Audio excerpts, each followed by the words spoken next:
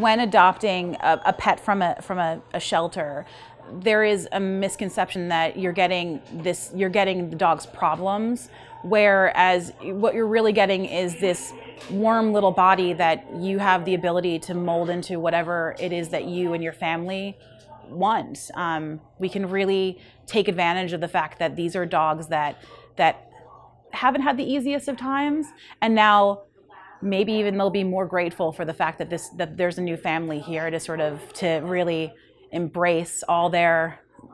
quirks, their personalities, all of the good and the bad.